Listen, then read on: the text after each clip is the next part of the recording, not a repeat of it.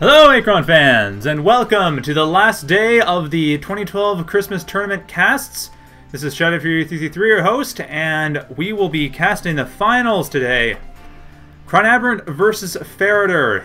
And if ChronAberant wins, that is the tournament. If Ferretter wins, then ChronAberant and Ferretter go at it once again. So two best of threes in the worst case, or at least the longest case. I suppose the best case if you like watching this, which I'm sure you do if you're watching this. So, ChronAberant versus Ferretter, and then, if needed, ChronAberant versus Ferretter. Let's get started on Rooftop Showdown. So this map has come up a fair amount in this tournament, probably, well, nowhere near as much as Hills, but if not in the tournament, definitely has come up a lot in exhibition matches recently. And it's certainly a popular map. It's a bit of a smaller map for its size. It's 320 by 240, but it's got a lot of resources, as I can see in the center here, and of course the north. South has the more safe natural expansions and some other lucrative expansions as well. Both players are in the west and east. And Ferretter starting out as Grekim. ChronAberant will also likely be playing Grekim. And there it goes, Grekim. So I hope you guys like Grekim mirrors, because it looks like that is what the next 3 matches are going to be. Well, anywhere from 2 to 6 matches, really, depending on who wins the first round. Or the first best of 3. But this is game 1 of all of that. So we have right now ChronAberant. He is setting up his Arcticus over to scout out in this little hexagon here, this raised hexagon platform. And other than that, not much is really being shown of his strategy yet. Ferretter, on the other hand, is using his Arcticus to tank, keeping it near his units so that no early rushes can easily get in. Not sure if he's aware what ChronAberant is playing, but I'm sure he's guessed, just because he knows ChronAberant, I'm sure, by this point. So both players are playing Grekim. So I expect that they'll both be building up quick octopods and possibly attacking with them, but definitely worried about all-ins, I'm sure. They might, during one of these games, go for walking their triad towards their opponent's base, building a ton of octos, and just going for an all-in from there. But I don't know if that'll happen in the first game. ChronAberant is spreading out very thinly. He's throwing octos everywhere around the map. This is actually not a bad idea, because on a map like this, all-ins are not uncommon, so throwing his octos over to the north, Ferretter probably does not expect that. Ferretter is going for his main base only. He is not throwing units around the map. So if ChronAberant throws the units around the map, Ferretter goes and scouts. He sees only one resource processor. He's going to start being scared. I think there's an all-in coming in. Not sure if Ferretter's going to scout this out, though, but if he does, that's probably what he's going to be thinking. That being said, it looks like that wouldn't be entirely inaccurate. The main base only having one triad, or one RP, not even a triad, and a main triad going over to the north to grab the lucrative expansion there. So ChronAberant is certainly building a proxy, if nothing else, and very, very thinly spread out. So it's really a matter of if Ferretter can scout this out before it becomes a problem. And Ferretter, not even worried about that, although he is but a minute and a half behind, but he is sending out an Octo to scout straight into ChronAberant's main. We'll probably see the units as they leave. ChronAberant's about a minute and a half, or a minute now ahead, just getting his triad set up. And that will be very effective if it's not scouted out too much. Ferretter is, well, he's at 1 minute mark. Where is that Octo Scout? He has sent out one Octo Scout. Might be on the red time wave, but I don't see it anywhere on the map. Which leads me to believe that he may not have actually gone for that permanently. This is the Octo in question, I would imagine. Let's see, once the red time wave passes along, we see there is an Octo actually coming in here. Not seeing much of anything, not seeing the Arcticus. Not sure why it's over here, because Ferretter is not paying attention to it. And then, like I said, Ferretter has actually gone and aborted that scouting operation entirely. So Ferretter doesn't know what's going on. He has no idea what ChronAberant's up to, and he has his main base kind of nicely set up. He has an octopod just in case, but ChronAberant appears to be going for the late game in this one. He's building up an octopod for defense, but probably building up just a bunch of resource processors over in this expansion here and just keeping that. So he's definitely in this for the mid to late game play. Ferretter, on the other hand, has not actually done anything beyond just standard economy in his main base, though both players have the same amount of RPs. ChronAberant, having spread his out, means he is clearly signaling he wants to go for a large amount of map control in the mid-game, and just hoping that Ferretter doesn't call his bluff. Ferretter, on the other hand, worried more about all-ins. keeping his stuff on patrol, so ChronAberant, as long as he doesn't go for an all-in, he should be in great shape. Ferretter's clearly not going out to scout, going out to attack anything soon. So Ferretter completely unaware of what ChronAberant is up to. And right now, he's probably going to be... Well, he's building up more RPs, so he's probably going to be building up a reef within the next couple minutes. Which is a little bit late, given that ChronAberant has a reef up already, actually. The 346 mark is getting a reef up. He has no QP RPs at this point, only LC. Getting another reef up, no further LC RPs. So both players are even on economy. Ferretter might be slightly ahead, actually, because he hasn't been spreading himself out as much. But both players are fairly even for economy. And ChronAberant will be getting ahead in tech very quickly. Ferretter's at the 3-minute mark. He has no scouts going out. He has really nothing coming up to tell him what's going on. Apparently trying to get more octos, but he's still, like I said, he's kind of on the back foot right now just because of ChronAberant's gutsy moves. So ChronAberant sending an Octopod around to harass, and that will be extremely damaging for Ferretter if his Octopod is out of position. No reefs up yet, so he can't really do this stuff for... Oh, never mind. There is a reef coming up actually now at the 320 mark, while ChronAberant jumps over to the unplayable past edge, and that's when his Octopod is being built. So he's not going to be attacking from there. He will, however... Well, he's not really doing anything interesting here anyway. Ferretter, however, is going near the present, actually in the future, probably double checking to see if anything's coming up from ChronAberant in the meantime, but no, there isn't. He's not macroing anything up either. My only guess is he's checking out his economy on top of that. But he does have a reef coming up. It will be up in time for the Octopod attack, so Ferretter will have some defense against this. And getting himself a nice, well, couple more Seppies, probably, well, one for a reef and then another one for a Triad, but he might just go in for a full bubble wrap before even rebuilding his Triad. That wouldn't be entirely surprising, and that's exactly what he's doing. While the Octopod, ChronAberant's Octopod will hit right as soon as Ferretter's Octopod's patrol route leads it to intercept. If ChronAberant attacks, but he's not. He is waiting it out, actually. He is not attacking yet. He appears to be waiting until the unplayable past edge when this bookmark hits there.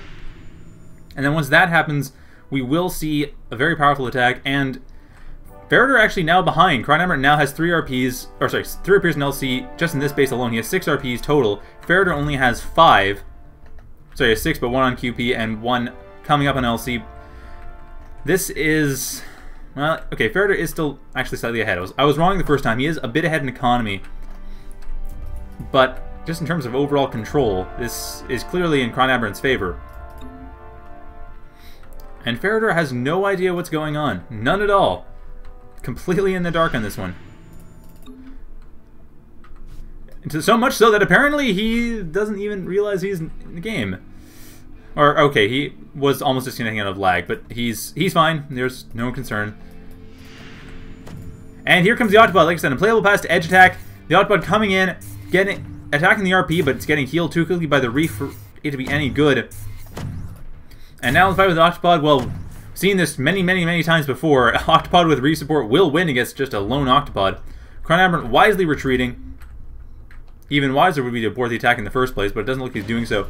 And Ferretter sending in another Octo for scouting at the 5-minute mark, seeing what's going on in the main base, but of course he won't see anything, seeing as the main base is completely unpopulated other than that one resource processor. Not sure if he can hear what's going on in the north base here. He might not be paying attention there. And he is getting advanced structures. Actually, Ferretter is getting tech first before ChronAberant does. So ChronAberant very focused on economy, and Ferretter will see that ChronAberant has nothing in his main base and should start becoming very suspicious right now, really. Seeing no Triad, only 1 RP, probably will realize that ChronAberant is up to something, and something is probably going to be the mid base. If there's anywhere in Rooftop Showdown that is of any use, it's this middle base. However, ChronAberant has a fair amount of protection. He appears to be actually sending out units. Oh, he's accidentally rallied to the Arcticus, but he does mean to have new units be part of the Arcticus hierarchies before they come out. Ferretter now has air units. Ferretter well ahead in tech, getting a Sepipod, and will be very quickly able to probably, well, scout this out, no problem. And ChronAberant also putting himself on patrol, just keeping himself safe in his main base, or his new main base, his north base here, because Ferretter well aware of what's going on, but does not have a whole lot of time on the timeline from which to counter it. And ChronAberant at the 6-minute mark getting advanced structures a couple minutes later than Ferretter. So Ferretter already getting a Sepipod up, and if he gets another QPRP or two, he could easily start getting Pharopods up regularly too. And here it looks like Pharo and Seppi, so he's going for an expansion duo completely. Or just for an all-round attack force, but probably an expansion duo. Seppi's and Pharos is typically what they're used for. And the Sepipod immediately finding that center expansion, seeing what's going on. ChronAberant well aware of what's happening, and Ferretter actually also attacking this RP in the main base, just in the unplayable pass, just in case. But main story is in the 752 mark at this expansion here, although neither player is focused on it at the moment. But looks like Ferretter's clearly not content to think that this is the only expansion that ChronAberant has. Checking the south base as well, or south bases as well, just double check that ChronAberant isn't purely in the center. But it is only where he is, so Ferretter is kind of wasting his time, but still being prudent. Octopod coming in with, of course, once again, reef support, so it's going to be very difficult for, well, impossible really, for Ferretter to get through. But as a distraction, this is working very well, because Ferretter is throwing up a duo over to the northwest corner of the map. And with that, he will be able to expand over here, I suppose, and build some proxies. Not sure if he's aware of the north being taken, though. If he tries to go there, then ChronAberant will be fully aware of what's going on. And Ferretter also taking out the other RPs around the map, so he is now calling ChronAberant's bluff, but ChronAberant had already managed to get himself well established in the center of the map before this happened, so it's not a big deal for him. He has an economic advantage over Ferretter. Ferretter's tech advantage has not paid off quite yet. He has a Sepipod that's still alive, went over to the south side of the map on an earlier time wave, and will be coming up to try to deal with this resource processor. Or at least double check for scouting. And it is going to start attacking the RP. Should be able to get rid of it, no problem, but it's really a matter of when that would actually be a problem. ChronAberant already not getting anything from that. Octo going to the center of the map, fighting with a Pharo and a Seppi, will be able to kill them, or at least the Pharo, but the Seppi will finish it off before it manages to kill the Seppi. While the Sepipod able to get rid of the resource processor, and ChronAberant only having this base here in the center, which, while still a lucrative base, he did lose the rest of his map presence everywhere else. But the north side of the map, still his, still solidly his. Ferretter well aware of that. Ferretter now, of course, aware of everywhere that ChronAberant is located, and building up a fairly large Octopod army to counter it as well. Or at least to patrol around his base just in case anything happens. Not sure why he isn't going for an attack yet, or why he isn't going for Pharopods at this point and using that to help attack. And it looks like he's continuing on the patrol route. Okay, nothing new has happened here. ChronAberant, however, will have to start dealing with this proxy duo over in the northwest corner of the map. And Sepipod coming in here, Seppi not fighting it off. ChronAberant now sending it to do so, but like I said, Ferretter well aware of what's going on, has the capacity to deal with it, though ChronAberant finally getting air units up a couple minutes later, but to no great harm. Ferretter did not attack with any Pharopods early on, so he didn't actually take huge advantage of his advantage. And ChronAberant finding the proxy duo, Ferretter isn't really able to do anything with that, unfortunately. He might be able to build up some units from it, but only Octos at this point. And that actually might work pretty well. He has a lot of resources in the bank. Not a lot of QPRPs. That would be a great thing to build right now, is more QPRPs. Get himself up enough he can build Sepipods, Pharopods, and just counter away ChronAberant's army, but he's not doing so. However, an Octopod is coming up. Seppi has gotten off the ground, so will be able to take care of the Sepipod without too much issue. The Octopod as well up, so Ferretter will be able to flank with those. He does not appear to be doing so at this point. ChronAberant at the same time will be moving his Arcticus out from that little hexagonal platform and into his main base, but is taking heavy damage. He doesn't appear to be too focused on actually saving it too much. He had moved a Sepipod in to save it, but... Oh, here we go. Ferretter actually attacking... How did I miss this? Ferretter attacking in with Octopods and Octos, attacking the main base and dealing a ton of damage. A Pharopod up for ChronAberant has gone to Cloak, but still, the resource processor is taking a ton of damage, even beyond the reef healing. And the Octopod's just dealing all the damage they can, taking down ChronAberant's economy. This is huge. ChronAberant losing all of his RPs in his base, or very many of them at least. Not all of them. The Octopod's finally getting destroyed by the Pharopod, but still, most of his RPs going down. The Sepipod comes into position to help out. That Pharopod is... Actually, that Pharopod still would win because the Sepipod's almost dead here. Now ChronAberant getting the Pharopods and getting himself back on the front foot. I really am surprised that no Pharopods were built from Ferretter when he had the resource advantage, or not the resource, the tech advantage, or didn't get more RPs in order to build more Pharopods. And Octopod coming into the north base as well. As well as Reefs coming in. This is something that Ferretter did against Rockmox to great effect in one of his matches against him in the second match, I believe. Expanding with a very quick bubble wrap being built up. However, this Octopod, ChronAberant will be able to deal with this. He has enough Chrono Energy to go back and deal with this. Still losing a lot of his economy. His economy advantage has been completely nullified. Ferretter now in the lead there. And Ferretter having the counters for the Pharopods as well. This is going to be very difficult to deal with. Dome very quickly dispatching one of the Pharopods that ChronAberant sent to get rid of this base over to the northwest. So Ferretter has a very solid beachhead here, but he doesn't have any real weaknesses at this point. The only problem is that he has no LC coming in. So at this point, Ferretter is a little bit weak in economy, but both players are only gathering Q-Plasma, neither of them gathering Liquid Crystal. And ChronAberant will be...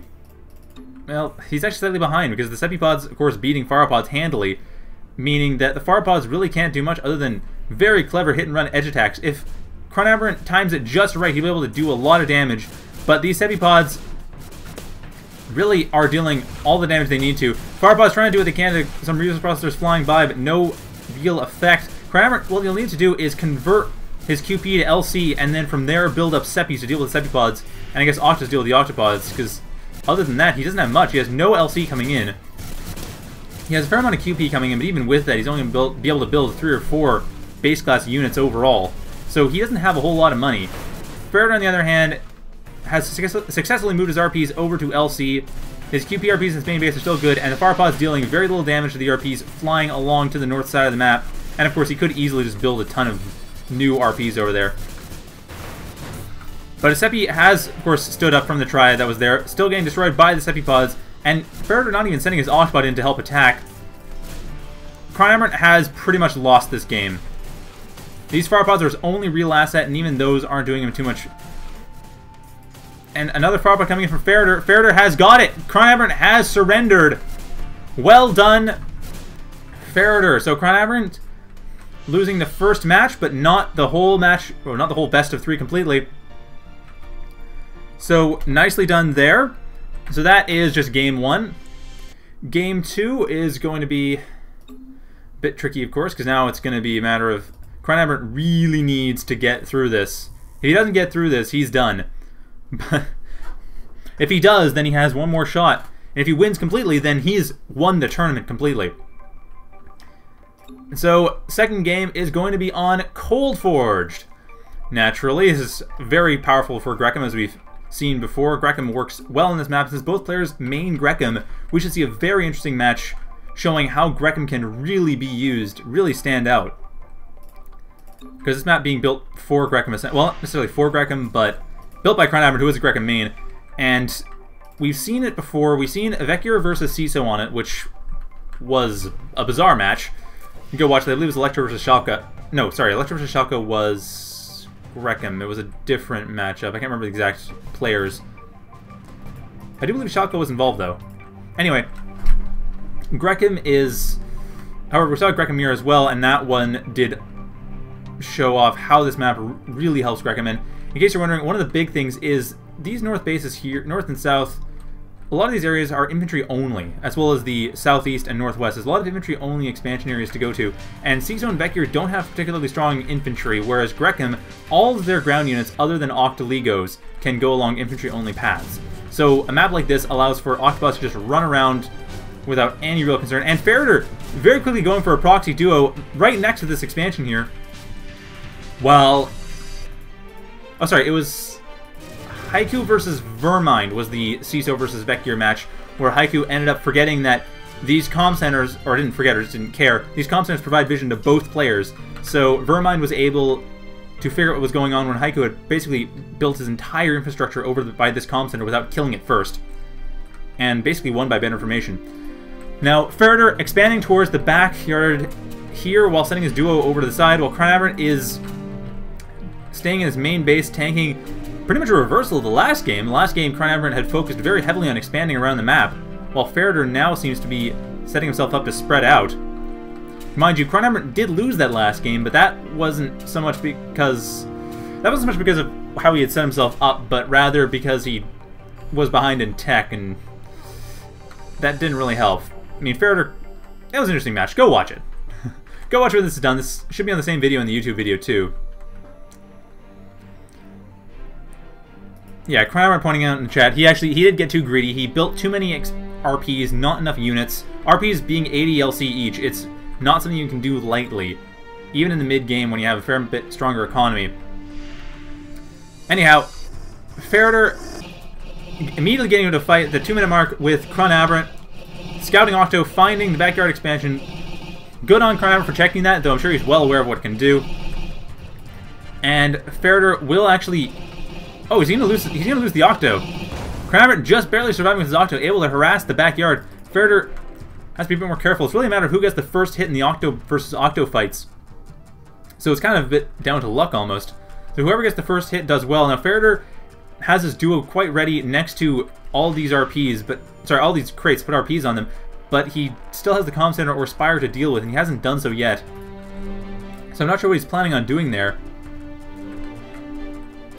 Now, ChronAberant, on the other hand, he's jumped back quite a bit, actually. He's sending out a scout. His Octo is still going the normal path. He doesn't seem to be actually doing much other than trying to get rid of this Spire first. So ChronAberant is signaling that he wants to expand these RPs here, but it could also help Ferretter, seeing as Ferretter was going near here. And here goes the Octo getting rid of that Spire before he goes along to continue scouting. Or at least was. ChronAberant actually stopped that, oddly enough. Not sure why he decided to stop killing that Spire. No, apparently a mistake. Anyhow, ChronAberant, once that's gone, it will actually give Ferretter a bit of an advantage, but Ferretter not putting his RPs in the backyard expansion quite yet, keeping them away from them, then floating them in later on, so ChronAberant's Octo will pass them by completely. However, ChronAberant getting rid of that Spire has just given Ferretter a nice little opening to build his own RPs. So this is going to be a massive point of contention pretty soon from the looks of it. And yes, even right now, an Octopod being built up by Ferretter. And ChronAberant, where is his Octo? Oh, killing off the comm center as well. So ChronAberant is completely opening up this right side for expansion by either player. But since Ferretter has already established himself a bit closer, it's going to be difficult for ChronAberant to take this out. We'll see how he manages to do this. So ChronAberant definitely signaling he wants these crates. I guess he expects that Ferretter is going towards the left side, which he is setting his Arcticus there, but that's pretty much for backup. And for command structure, obviously, but mostly for backup. He's otherwise not investing at all on the west side of the map. The east side of the map is entirely where he's focused. And ChronAberant's Octo, like I said, because it's focused on the comm center, will not stop the RPs that Ferretter is building and pulling to the back of the map. And ChronAberant himself getting a stronger economy, though. He does have, once again, an economic advantage, just like last game. And now he has his Octopod not going very quickly for advanced structures or Spire, but he does have a Reef regardless, which is more than can be said for Ferretter, although Ferretter is about 2 minutes, or about a minute down from ChronAberant. So he hasn't had a chance to build a Reef yet. But still, he is a bit behind, having to move these RPs along. That's a lot of harvesting that is wasted. It's probably about... For 3 RPs moving along like this, that looks like it's got to have been about a minute, at least a minute's worth of harvesting. Which, yeah, if you look at the bars here, it's easily a minute's worth of harvesting. That's, for 3 RPs like that, that comes down to about 100 some odd LC. That Ferretter is not getting that ChronAberant is, and ChronAberant has reinvested into more RPs. So right now, ChronAberant has a massive advantage. And also opening up this east side. This is the only thing that Ferretter has to really work from, is that he can build up in the east side without ChronAberant knowing. He's also sending in some harassment, but that is going to be blocked up by the Arcticus, so that's of no effect. ChronAberant patrolling around his main base as he's wont to do, which is a good idea. Not going for the backyard expansion, by the way, so Ferretter could have actually set something up here, but he chose not to, which is fine. That's a rather risky move, and even though Ferretter is ahead one, and that's a great time to start doing risky experimental strategies, he appears to be trying to just play it safe and go for getting himself actually playing probably too safe. He's playing quite defensively. Get the way he played with his RPs. I mean, this proxy here is a little bit experimental, but it's not that new. But as you can see, we do have this Octo here that manages to kill ChronAberant's RP and get out. So ChronAberant retreating with that Octo, but Ferretter's Octo will likely either die or become an RP in the middle of this combat. And it looks like we it's hard to call, but yes, it is going in RP, and that RP will be going down very quickly before it even starts to get close to building. Another Octo coming in from Ferretter, but I think at this point ChronAberant might be suspicious of where Ferretter has left his duo. And Ferretter actually getting an Octopod just in position so he can go for an edge attack from the looks of it, but not actually executing one quite yet.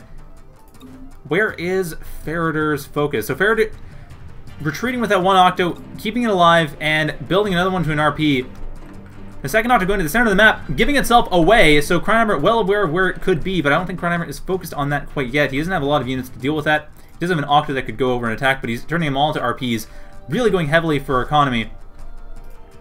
And not at all getting tech, which is unusual. Jumping into that playable past, just double checking, seeing that the Octo that he had going out has been killed. So the scouting Octo completely killed. Ferretter not sending out this Octopod yet. I think he might be intending to, but he hasn't actually done so. Looking at the order path, probably meant to, but it's not quite going there. He queued at the wrong point. So Ferretter currently not getting that Octopod attack, but he does have more Octos set up. He is going across the visible portion of the map, though, and I don't know...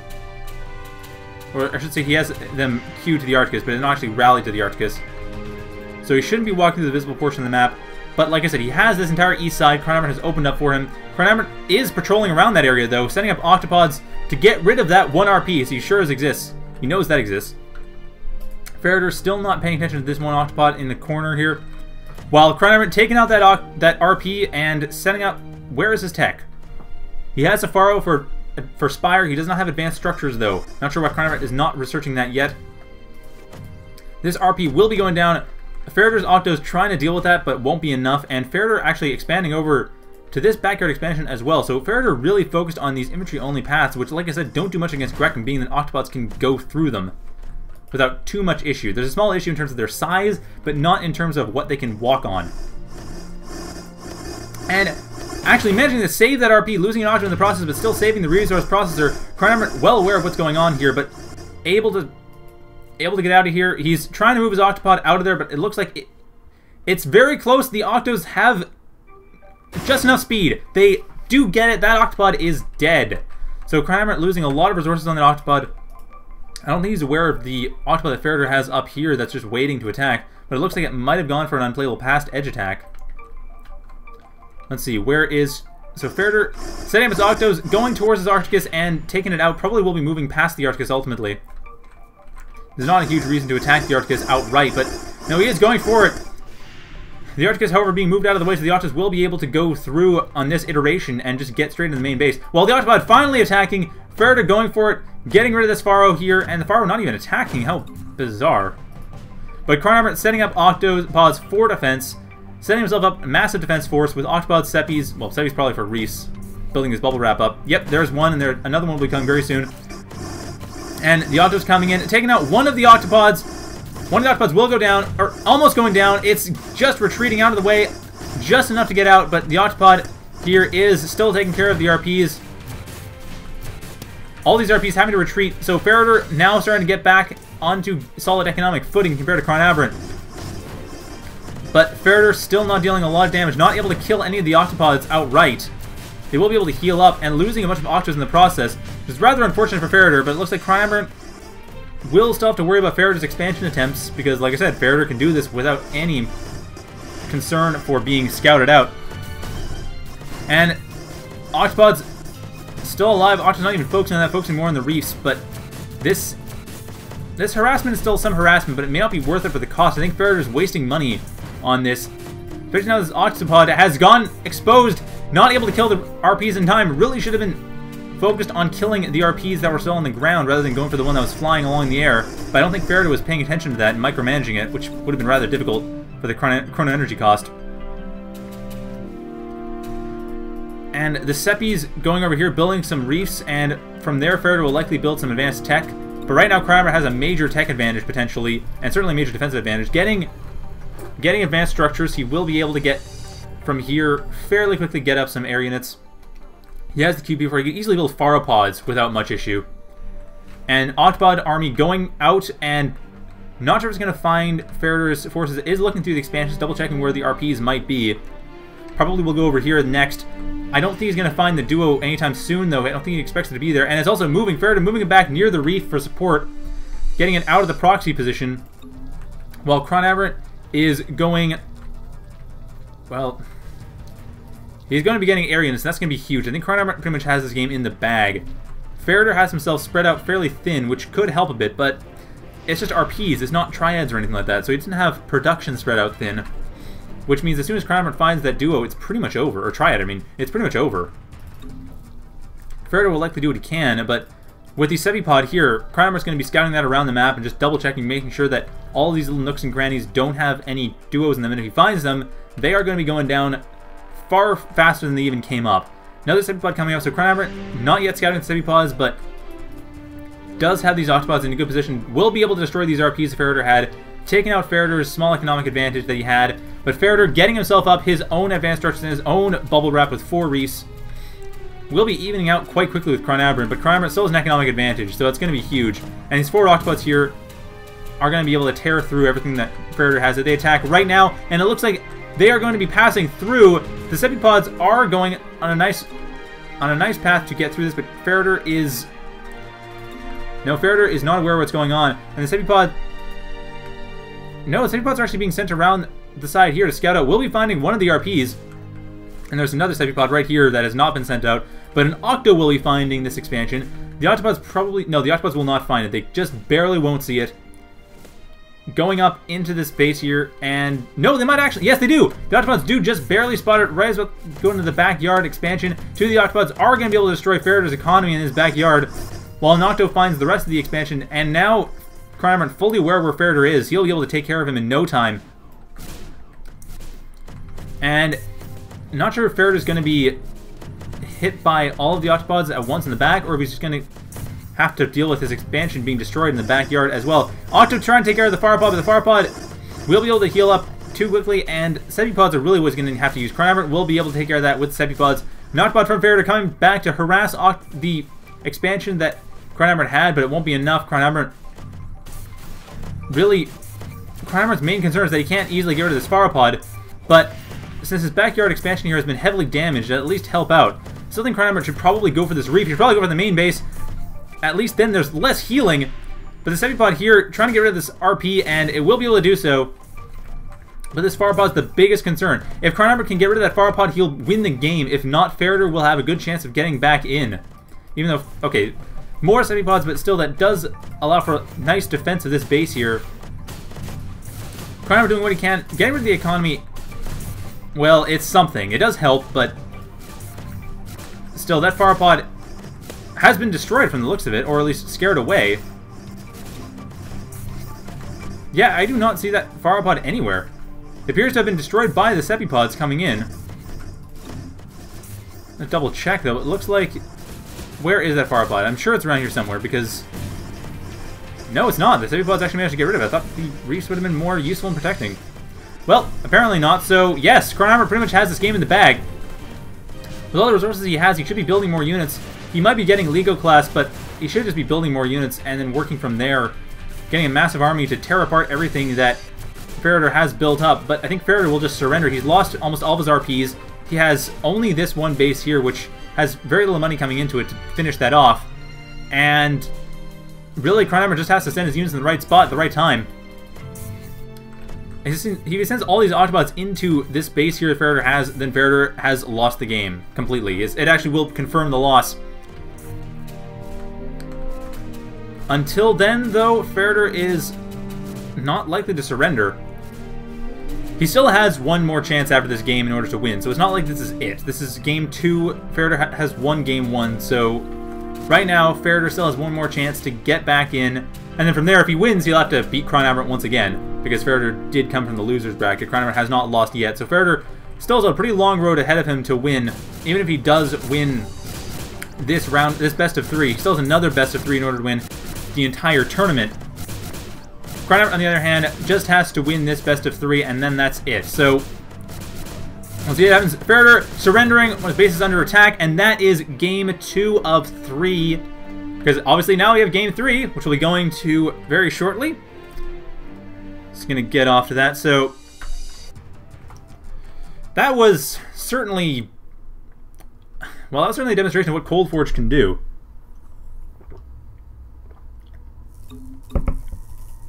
and why it works well for Grekim, though I'm a bit surprised the proxy didn't do more than it actually did.